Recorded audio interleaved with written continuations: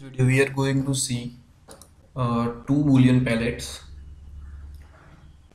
and it's not exclusive OR.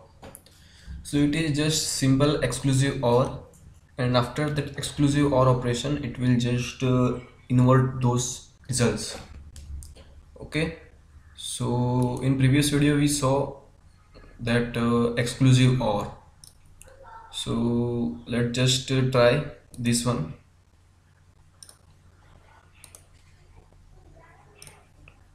Okay, so this is not exclusive OR. If you want to compare both not exclusive OR and exclusive OR, then we can do that also. So we'll get some better idea. Okay.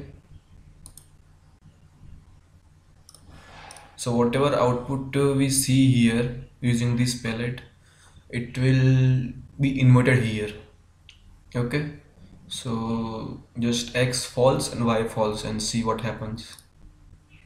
Okay, so exclusive OR of true of two false values is equal to false. Okay, means 0 0 0, and the not of 0 is 1. So here we can see that 1 is there. Now 1 0 1, exclusive OR is 1 1 0 1, and the not of that is 0.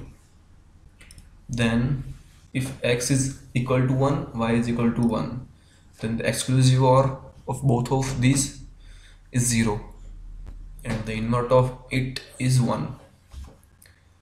And then X is 0, Y is 1, exclusive OR is 1, not exclusive OR is 0. Okay, so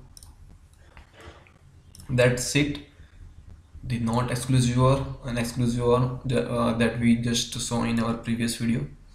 So that's the first palette, and the second one is implies. Okay, so let's just see what implies do. Negates X and then computes the logical OR of Y and the negated X. Okay, so it will invert the value of X, then it will do the ORing or the logical OR operation with that Y.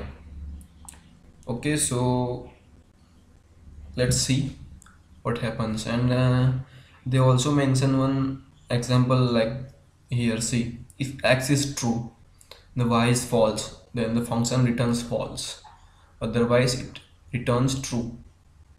Let's just see that if X is true, okay, so first it will negate it, then X will be false, and the Y is false. Okay, so both are false, then the logical OR of false is false, that's why it returns false. Okay, otherwise let's see that if X is false, then first we'll do negate, means if X is false, then negated X is true.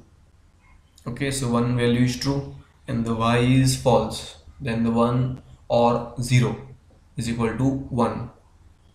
Likewise, if we give Y is equal to 1, then anyhow or anyway it will become the true.